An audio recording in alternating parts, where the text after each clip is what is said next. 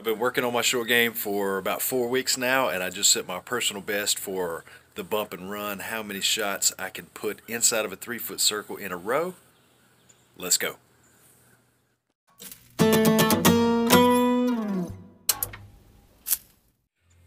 Hey guys, welcome back to Golf Test Dummy, the channel where I use my game to help your game. In today's episode, I'm going to show you some of the work that I've been doing with my short game in the last 4 weeks using the Short Game Mastery program as designed by Jim Venetos. First of all, let me say thanks to everybody who's subscribed and watching all the videos that I post. I post weekly content.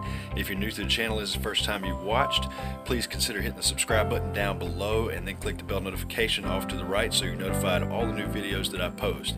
As I said, I post once a week. It's not always every 7 days, but there's at least one video a week. Sometimes I do course vlogs, sometimes it'll be short game work, sometimes it'll be range practice, sometimes it might be gear reviews or just sort of my personal thoughts on golf and the state of the game. I get out on the putting green once a week now. This putting green is really fast compared to the greens that I normally play.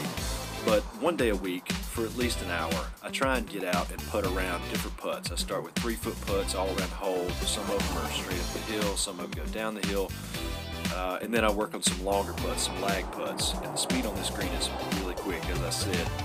With these putts here this day, I really was not lining it up. I wasn't getting behind the putts. I wasn't checking for the break and reading it and setting it in and lining it up. This was just going on feel and trying to get the ball in the hole based on what I felt in my feet and what I saw from standing over the ball. Speed control is all I think about once I line it up. That part is over, and then all I think about is pace. I'm just trying to get it to the hole with the right amount of speed, and I forget all about line. In this particular session today, I was having a pretty good time with the short putts, and I was having a little bit of an issue with the longer putts. But I tried to keep my weight focused more on my right foot and stay stable through the putting stroke. I'm putting up a couple of still shots here of Jim performing the bump and run shot greenside. Generally, he puts the ball in the middle of his stance for the bump and run and more toward the front foot for the pitch. Now, these can all be changed, of course, depending on lie and how you want the ball to spin and how you'd like the trajectory to come out. But as a general rule of thumb, that's kind of the way he views ball position for those shots. Here I'm going to show you my record. This is me hitting the bump and run with a pitching wedge. I'm only a couple of paces off the green, and I'm not going for this flag in the foreground here. That's just one that's close to me. I'm actually going toward the one all the way on the other side. I'm just showing you these here so that you can see my setup is the same for every shot. I'm putting my weight on the left foot as always, and I'm staying still over the ball, and I'm just trying to let the club come down into the back of the ball and give it that shallow, descending, and circular strike as he talks about in his videos over and over. The results here are really consistent. They're really good. As long as I don't move, I don't cause any unnecessary problems in the bump and run or the pitch for that matter, and it's easy to apply it to the bump and run and the pitch. Those are fairly easy shots in comparison to full shots. Stillness is of course much easier to achieve because you're making a much smaller swing. So that's why he always recommends starting with these for your warm-up, any of your range sessions. If you're going to go out and play, you start with the bump and run. You always work on that and just develop that small swing as he envisions that to be the microcosm of the larger swing. It's just basically a magnification when you're trying to hit the ball a longer way with a longer club. Today, you know, stage one mastery is 9 in a row. Stage 2 mastery is 18 in a row with one make. I didn't make any, but I had 2 that were really close. They were really close. One actually lipped out, and one hit the flag. Just tapped it and somehow did not go in. I'm not sure how, but I made 14 in a row here, and that's my personal best up until this point. I do make some from time to time, but on this day I didn't make any. However, 14 in a row inside of a 3-foot circle with the bump and run, pretty great for me. Now I'll move on to the other side of the green, going back toward the flag you saw in the foreground in the previous shot. This is a combination of pitches and lobs. Now, Jim says that he doesn't want you practicing the lob too often because, quite frankly, the lob is a get-out-of-trouble card. You've basically short-sighted yourself, or you're on the wrong side of a bunker, you don't have much green to work with, and you need the ball to stop fairly quickly, and the lob does just that. It flies about 80%, rolls out about 20%. Generally, sometimes you can open the face a little bit more, lay it wide open, what he calls 3/3 open, and play that, but that's a really high-tax shot, and you don't want to play that too often. So in this shot, you're going to see a mix of pitches and lobs. They're mostly pitches, and you'll be able to see the height difference that I get from this angle. When I'm playing the pitch, it's coming in about midways up that flagstick, and it's landing maybe 6 feet onto the green, and then it's rolling out the rest of the way. Some of them I bring in low, some of them I bring in on a mid-pitch shot, sort of a stock pitch shot, and then some of them I'm opening the face either 1/3 or 2/3 to play a lob. This grass over here is, it's a Bermuda grass, and it's sort of a medium cut. It's not a deep rough, but it's also not the fairway either. And in general, you're trying to put ball position for this shot in a place where your club can access it and get to it without being, encumbered by the grass getting around the face and the hosel and trying to tangle it up. So, there's different ball positions that I'm playing here in my stance. The face is either square, 1/3 open, or 2/3 open. I didn't play any 3/3 open on this day, again, because it's just such a high-tax shot.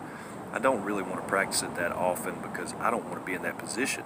If you've left yourself short-sided on a green, meaning you've got a short distance to carry or maybe a medium distance to carry and you don't have much green to work with, you've made a mistake in your strategy before you even got to the green, and you really need to go back and examine that and see where you're leaving the ball. Generally with the pitch, what you're trying to do is put it inside of a 5-foot circle. So level 1 mastery for that is to put 9 in a row inside of a 5-foot circle. These all didn't land inside of that, but they were all generally good shots. In the last 4 weeks, I've been working on my short game at least twice a week. I've been stopping by this new place that I found, as you know from watching the other videos. My driving range in the short game area that I was stopping at closed down. I've been here for 4 months in this new house, and that was kind of a bummer because that was a great practice facility, and I loved it. So I've had to find a new venue, and there is a golf course not too far from here. I don't play it because it's too expensive for me to play, quite frankly.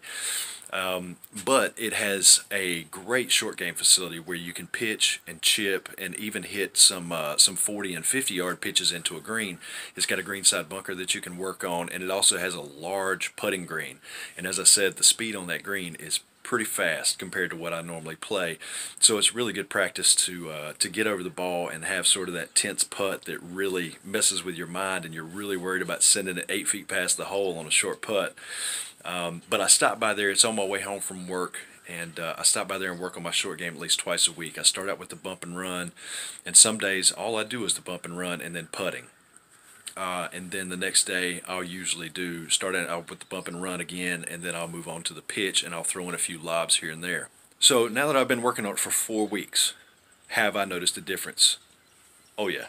Short game has gotten much better, much more reliable. And I'm not always knocking it stiff. You know, if I get into a position where I've got to save par and get up and down and get my scrambling percentage up, am I always going to put it inside of a 3 or a 5 foot circle? No. It's not happening all the time, but it is far more frequent, and the confidence that I have over the ball to know that I'm going to get it up on the green in a position to have a decent putt at it and leave it in a good position, I've got total confidence now. And that's just huge, because if you get your short game and you're putting right, then it really takes pressure off of your approach shots. And if it takes pressure off of your approach shots, then it can take pressure off of your tee shots as well. It can really just work its way down through the bag and affect your entire game. And that's a really good thing. So number one is my confidence on the short game shots has gotten just much higher than it was before I started, and the results are pretty good too. So anyway, thanks for watching, thanks for subscribing. I appreciate all the support and all the comments that you guys give me. Be sure to give me a thumbs up down below, and if you haven't subscribed already, please do so and click the bell notification. I'm trying to grow the channel and get to 1,000 and then move on from there. Once you get to 1,000, you can become legitimate, and maybe more people will discover it. And I really feel that the work that I'm doing with Jim can help a lot of people. I feel like Jim himself can help a lot of people. If you haven't signed up for his school, I would highly recommend you do so. Even if you don't stick with it, even if you don't use all of the things he teaches you, there's an abundance of stuff that he can tell you about strategy and just course management and the mental game and all that to it as well. I would consider joining the academy. Thanks again, and I'll see you next time.